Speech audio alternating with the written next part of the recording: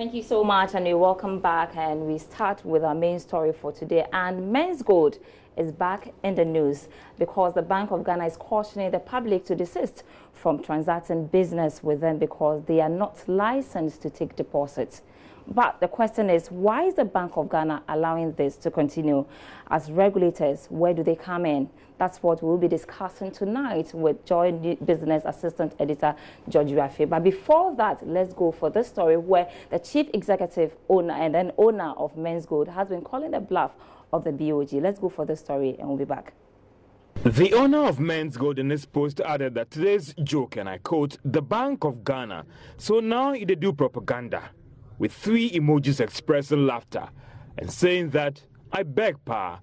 The same post, he says, tell Ghanaians exactly what happened with the 5 banks, or the so-called collapsed banks, that you duly licensed and supervised for years.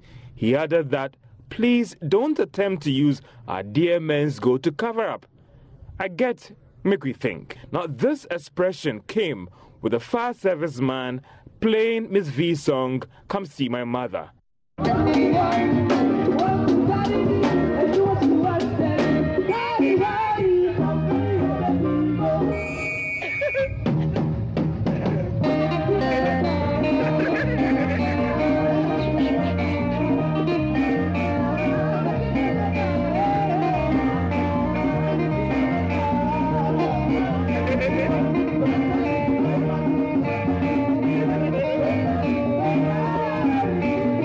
The post had generated about 430 retweets, with some questioning him on his remarks.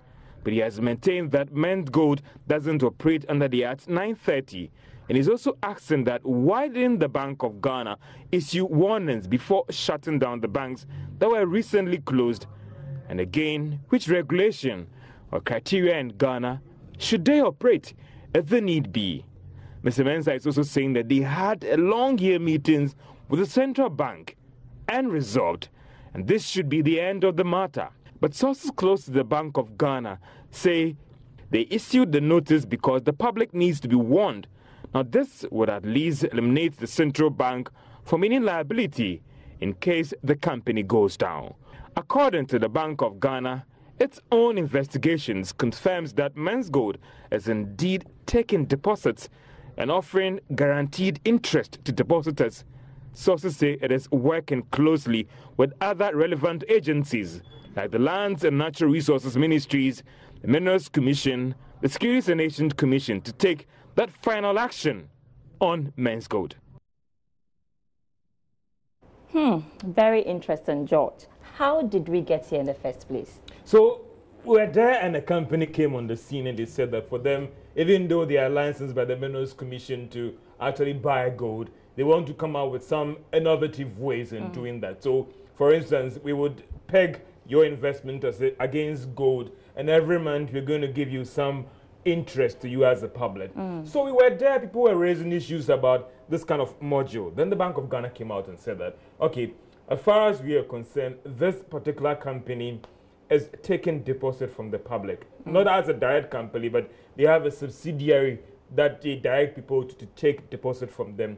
And at each month, they offer them a return in terms of an interest on them to pay. The Bank of Ghana said that, okay, be warned, because as far as we are concerned, as the regulator of the financial system, we haven't given any approval to Menzgold. So what kind of license are they operating with? Well, currently? as far as you're concerned, they have a license from the Minerals Commission to buy and sell gold, just like all the other companies that you see around who are trading in gold. And if you go through the banking laws, the understanding is that any institution that takes money from the public and gives them something in return, your activity has to be supervised by the central bank, and period. And that's one of that. I see. So the Bank of Ghana has been issuing a lot of statements. It's not the first time we are hearing from them.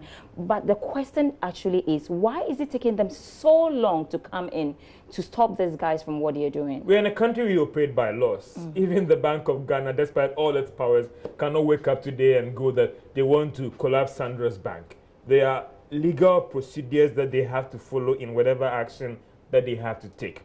And that is why we picked up from we understand from the Bank of Ghana is that these things are warnings that they are putting it out to the public so that they will be insulated from any action that they take, or even if the company goes down, nobody would then say that let's go to the Bank of Ghana for a bailout. But George, with all these DKMs and all the rest. I get you, but you also agree that, you know, this Menzgold thing started not today. It's been over 2 years. We have issues with construction bank that just came about a year, but they've been able to take action against. Because for them, they were being regulated. Okay. So it was easier to deal with them. In this particular case, you have Menzgold that was licensed by the Minerals Commission and not the Bank of Ghana.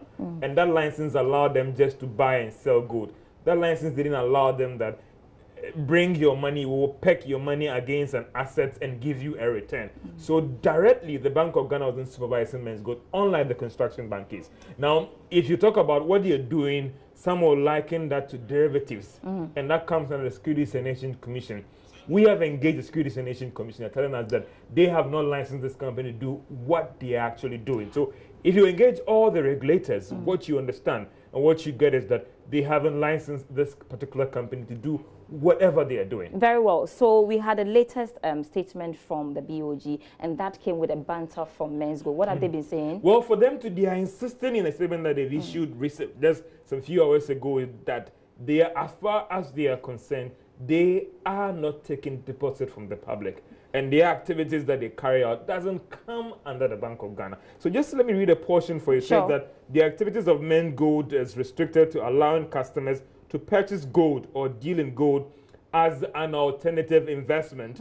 Now, that is what you're doing. Now, unfortunately, the sensitive as the statement may be, we resolve to keen to actually encourage people. So they are saying that they are not operating a bank. They are not taking deposits. What they are operating is more of liking to take more of an investment returns to people. Sure. And that activity itself has to be regulated by the Securities and Exchange Commission. I see. And they are saying that as far as they are also concerned, they haven't given Menzgold the license to do that. So whichever way you turn to, they still can be implicated in a way for carrying out an action that is not backed by the regulator in that space. I see. Thank you so much for that in-depth analysis. But I'm sure the public also has a role to play with regard to this whole controversy with Menzgold and the BOG. But we take a break. When I return, Daokwa will be back with the main stories.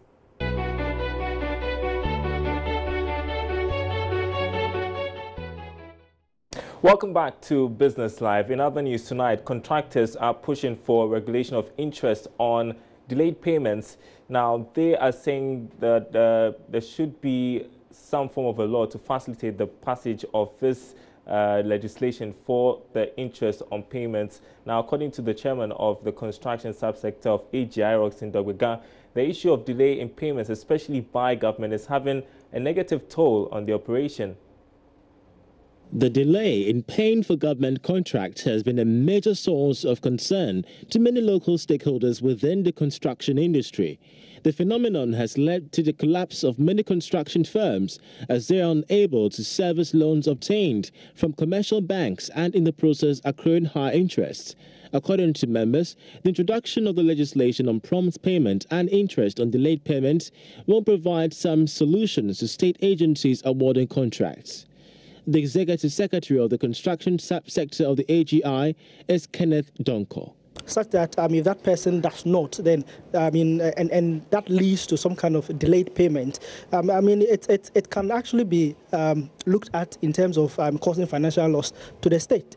And so that provision will ensure that people work on time. And then the last bit of it is that whenever there is a delayed payment for any particular work, it is only appropriate and logical and reasonable that there is interest paid on that, because banks, contractors use monies from the banks and they are charged interest, and that interest is supposed to last for a certain period of time. So if it is delayed beyond that, then of course that becomes an extra cost for the construction companies to bear, and that eventually affects their sustainability, their performance, their ability to meet their statutory obligations like tax payment and all of that. It eventually hurts the economy when you look at it comprehensively. The bill is expected to be tabled before Parliament in the next session. When approved, it will help improve the living conditions of local contractors to a large extent. At a media briefing in Accra, Chairman of the AGI construction sector, Roxanne Dogbaga, shared some thoughts on the industry's best practices. So whilst I share the Rwandan experience, which doesn't seem to understand what we mean by interest on delayed payment, so in Ghana, there is an attempt to get legislation to ensure that service providers in the construction industry are paid interest on the delayed payment, taking into consideration the fact that these payments can delay sometimes even 10 years. Mike shared an experience with us at the last seminar series that it takes him about 10 years to get paid for service rendered. The group is also seeking to help government draft a policy on value for money in its 2019 budget statement and economic policy. Now, the global demand for rice annually is 475.64 million metric tons. Now, Ghana spends close to $400 million on imported rice, and sugarcane farmers at Isuchware are cashing in on this global demand as the Isuchware sugar factory goes down. Karen Dodu visited the town and reports farmers have totally shifted from sugarcane production to rice. Meet Vincent Clement, one of the rice farmers here in Isuchware, and the manager of this 4-hectare rice farm. It formerly was a sugarcane farm which used to supply the Isuchware sugar factory. Vincent believes that poor management led to the breakdown of the once popular Isuchware sugar factory. Yeah, they don't get the pass, and by then were with the British, the whites, and then the whites. What happened before they left, I can't tell. But they left, and then when they go, they haven't come back. They didn't come back again. And then the blacks who are managing the factory, when they did the pass, they don't get. So this makes the factory to collapse totally. And then all the sugarcane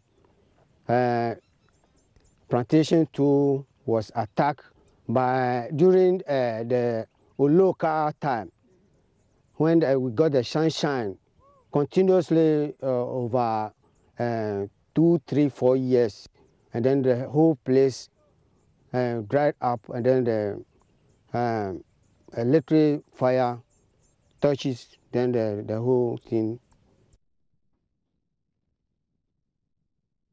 Well, catch the full story on the AM show tomorrow morning. That's on AM Business. But we call them the three wise folks, so Delia, Philip, and Norvan, OPN for short. Yes, and today they are breaking something in relation to money laundering. OPN is next. Hi, my name is Philip Nanfuri. My name is Delia and Tiamat. Today we're looking out on the end. Waiting. I'm not sure. He's out. Anyway. We're talking about money laundering, and we're just wondering, I personally do not know what it is, the layers that comes with it, but what Philip just told me is that it's dirty money made clean. Philip, what's money laundering? Okay. Okay. There's some money in your phone. Yes, so I was able to gather. Whoa, I think my money is missing. No, it's in your back pocket. No, it's not here again. Booyah, it's here. So this is money I got from my colleague Sandra and Aben. Now, so simple. Imagine these were my proceeds from my sale of narcotics. And I'm not saying I deal in narcotics, please. Now, this is the sale from narcotics. Hypothetically speaking, I go into the bank and I deposit it, placement. They don't know. There's also another method that is used called smurfing, where you separate up the money into bits. So you have one bit here, you deposit it in one bank, you take another bit, deposit in another bank, and then the last bit in another bank. You reduce. I have 4 bank accounts. I'm not smurfing because. Yes. Well, maybe you want to diversify your risk, and it's natural to have a multiplicity of bank accounts, so that in case one bank is not really doing well for you, you quickly move to the other. At some point, the man had 4 accounts, like you, but I closed 2 down, and now I have only 2. Okay, I have 3. Yeah. So, but we're not smurfing, please. I just opened them for various reasons. But yes, if deposits are coming in very large, you can't trace the source, then you should be worried. So what some of these bad guys do is to break up the money into bits, and it reduces the suspicion of a financial institution that this money that's coming in is illegal. And as I told you earlier on, you just break it into bits and pieces. That's the smurfing. So that's for placement. Then, after it goes into the deposits or into my deposit account, then I buy some T-bills, I buy some stocks. That's the layering. Then I start getting returns on these T-bills and stocks. That's the integration. It becomes part and parcel of the financial system. And we can no longer tell whether this is legal or this is illegal. Then that's what you call money laundering. Okay. On that note, OPN ends today with discussions on money laundering. My name is Odilia. And my name is Philip. We're missing out on Northern. Thanks. Bye. Hey.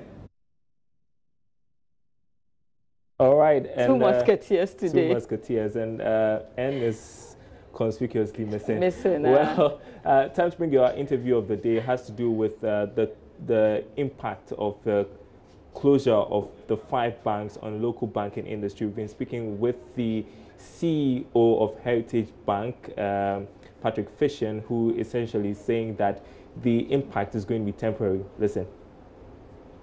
By the central bank is in the right direction.